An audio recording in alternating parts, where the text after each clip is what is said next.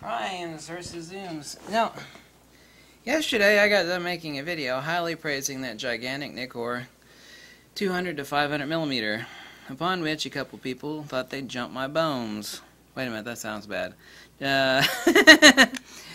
Listen, there's no inherent contradiction. I told you there are three distinct areas when it comes to lenses. We have prime lenses, and then we have zoom lenses, and then we also have everything that falls below 28 millimeters in a prime lens. That is the borderline. Everything below 28 millimeters, the sky's the limit for a high element count, aspherical elements.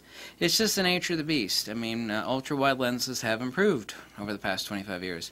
Primes have not improved except for coatings, but only thing the coatings allow for is for us to create more elements to create better lack of chromatic aberration, better corner-to-corner sharpness. But primes, I mean, I showed you like a 133-year-old lens design like the Cooke triplet. That lens has basically been recreated, and here in a week or two I'm going to start showing you some of the Cooke triplet lenses, some of which are in the $20 and $30 range on eBay. Those lenses are divine. I mean, they make a soap bubble bokeh. People are like, holy crap, you know, where do I get a lens like that? That is amazing. It's like, well, they don't make that stuff anymore. Well, they make a modern version of it, but it's really expensive by Meyer Görlitz in Deutschland. This is the best lens that I own, period, that I've ever owned. It's a Distagon Zeiss 35mm f2.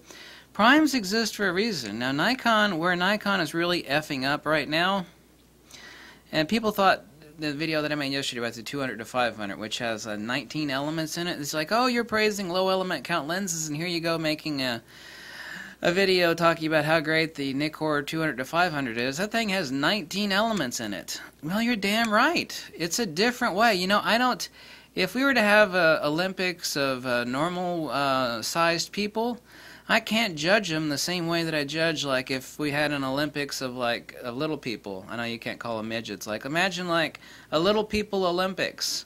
You know, the scale and the measure of judgment would have to be different. There are different criteria for judging zoom lenses versus primes. Primes exist for a reason.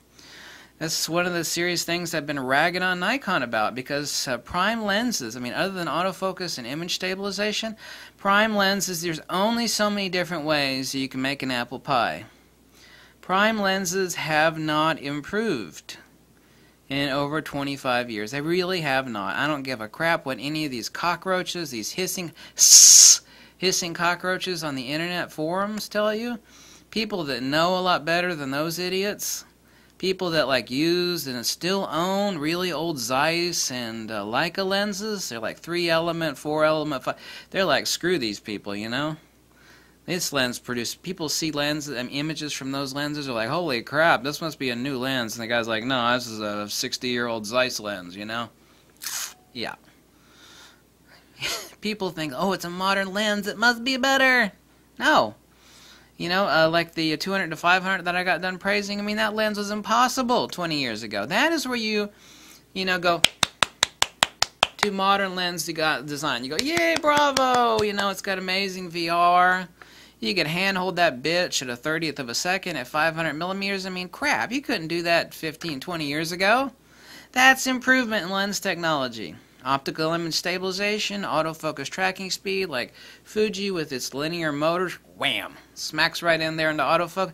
That's improvement. This is a manual focus lens. It's a low element count. It is exquisite perfection. This is a bucket of tits. This is the lens that has no downside. It's ha ha ha ha. You can't improve on perfection. You know, you don't take perfection and reinvent it. It's like it's perfect. You know, it's perfect. The only way this would be perfect is more perfect is if it focused itself, but that's what it is. It's a manual focus lens. It ain't made for sports action, you know, tracking cars going around the track, or tracking, you know, rabid squirrels up in the trees, you know, sticking in continuous high. No, it ain't made for that. This is a true. And by the way, this is why I laugh at anybody, and the Sigma Art lenses average about $1,000. Average, okay? And this used is about $800. This is why I laugh my ass off if anybody talks about a Sigma art lens. Like, well, that's a manual focus lens. Yeah, you know what? This lens will be lasting 4 lifetimes. Your Sigma won't last 10 years before it croaks and goes, ah! I guarantee it. I guarantee anybody that thinks that for $1,000 they would be better off buying a Sigma art lens, with art means nothing. It means nothing.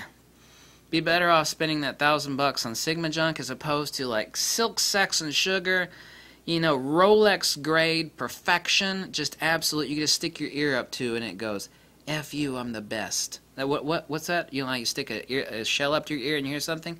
This lens goes, "Screw you, I'm the best. There's none better."